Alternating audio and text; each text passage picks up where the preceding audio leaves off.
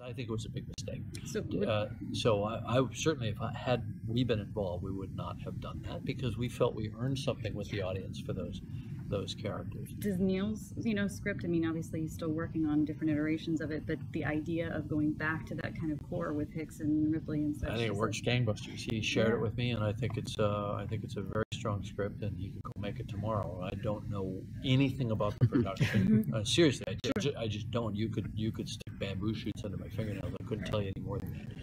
And I know nothing about what Ridley's doing. But hopefully there'll be room for both of them. Maybe in like parallel universes. You want to keep, once you've got something really good, don't spread it around. And I think I was part of the process with that with Blomkamp, and I was going to be in there as a producer. Said, yeah, by all means.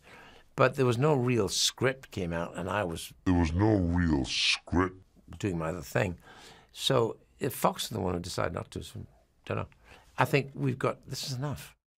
That whole first day, we started just talking about it, and 4 months later, I got a script that was so amazing, and it gives the fans everything they are looking for, plus innovates in a lot of ways with things that just immediately for me became part of the world. So he has work to do, I have work to do, and I'm hoping when we finish those jobs we'll circle back and start to do it.